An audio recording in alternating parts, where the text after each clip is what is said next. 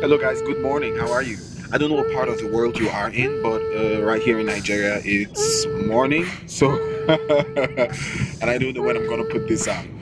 Anyways guys, quick one. I just wanted to say something real quick and just laugh and just put it out there, you know.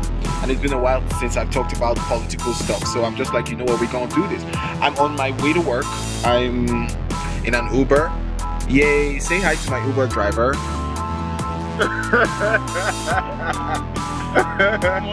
Good morning. So basically, guys, I know you've been hearing me say it a lot, but you can go download the Uber app and use Akah, AKAHUE, and you get credit off your first trip. Yay, you get some money off. Okay. Anyways, guys, so basically, I'm literally rolling on the floor. So EFCC, let me tell you what's been happening. So EFCC has found some monies. You know, Buhari Sisi has been fighting that they stole all our money in this country, and so he's on a quest to get everything. Basically, they find some money in a bank, Sky Bank, and then they freeze the money. They frozen it, and then they hold the people that, you know, have been using the account. 4 men like this. I will not bore you with their names, and then 3 companies that actually don't have addresses, and I will not bore you with the names again. So basically, I just want to give you the full gist, the real gist. So basically, they've accosted these guys. They've found out that these companies are fraudulent. They don't have any addresses, and then they've now said, you know what, you have $13 million in one account, and then another so million dollars in another account. Everything comes up to $31 million, and they're like, you know what, we're freezing it. We are gonna penalize it, we're gonna destroy you and everything. Next thing, Patience Jonathan comes and lays claim to the money and says, excuse me, it's not their money, it's my money, leave my money alone, I work hard for it, I work hard. I'm just like oh my god. He's laughing. Like, don't you, like, what do you think? What do you think? What do you think? Tell me what you think. That's funny, guys. It's very funny, right? I'm telling you the truth. Like, have you seen the news? Have you read about it? No? Oh, you didn't? This is the first time you're hearing about it? Yeah. So basically, President Jonathan is now saying that, please, you people should leave the money alone. But while I am not angry with Patience Jonathan, what I cannot seem to understand is why some people have chosen to be fools and to be used as such. I don't understand Nigerians. I don't understand Nigeria, and I've never been able to understand how human beings who are suffering from the oppressor choose constantly to be used by the oppressor to continue the oppression. There are certain advocacy groups, certain, you know, human activists and right groups or whatever they're called, and even militant groups that are fighting for Patience Jonathan's money to be released. I mean, while I'm not angry with Patience Jonathan, because I mean, when you're funny, you can get away with anything, especially when it comes to me. You can get away with a lot of things. She's funny, she's made me laugh a lot. But I thought that the foolishness will end there. However, a serious case, there are people that are carrying placards, people that are screaming, people that are fighting, people that are even threatening the government,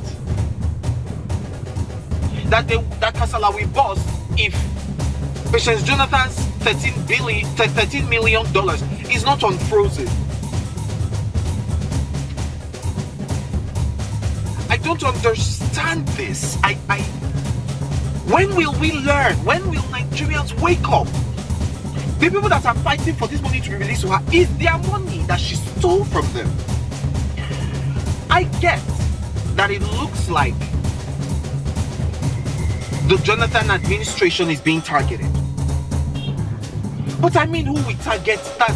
Who will be targeted before? If you didn't steal, will you be targeted?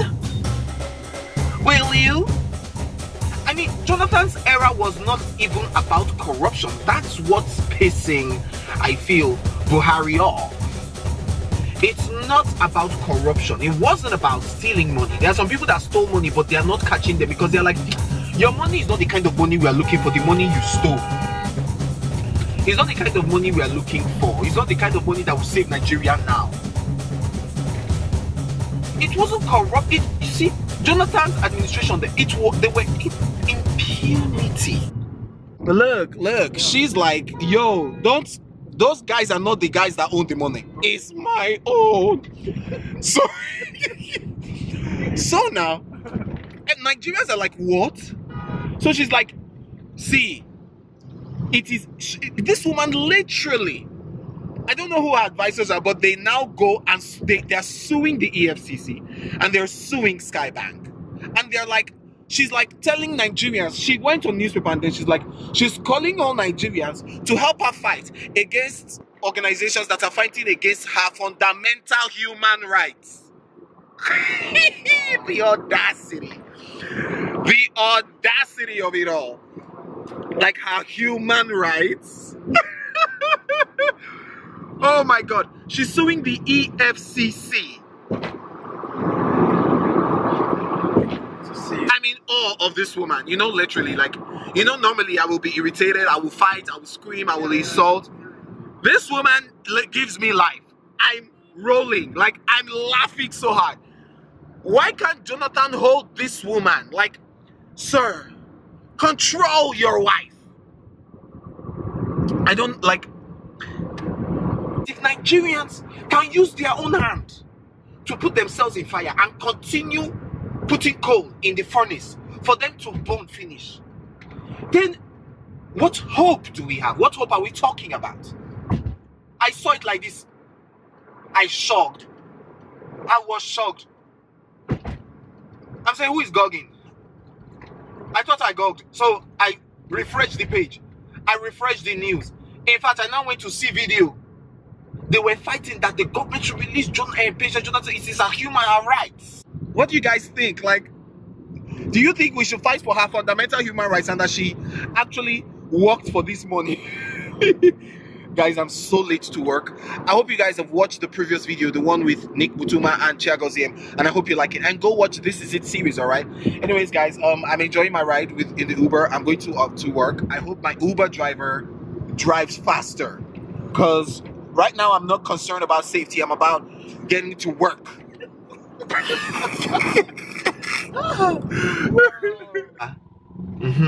See this man that was blocking me. They can just decide to park anywhere on the road. That's how they are. Anywhere. Then you now start trying to see how you can enter your road. Anyways, so guys, November, December, from the 6th of November to the 19th or 9th of December. Yeah. Anyway, December, I will try to give you the correct dates. But just know that all of you that are coming from the help, November, December, I'm gonna be in town. I'm gonna actually be in a musical, in a play, okay? So guys, make sure you come, watch it. It's gonna be showing at Muson Center, Ajip Hall. It's called Heartbeat. It's by Lufoto Productions, Joker Silva and Olu Jacobs production. So it's theater, it's a musical. I'm going to be singing, I'm going to be acting, I'm going to be dancing. The hardest thing I've ever done in my whole entire life. The biggest challenge of my life.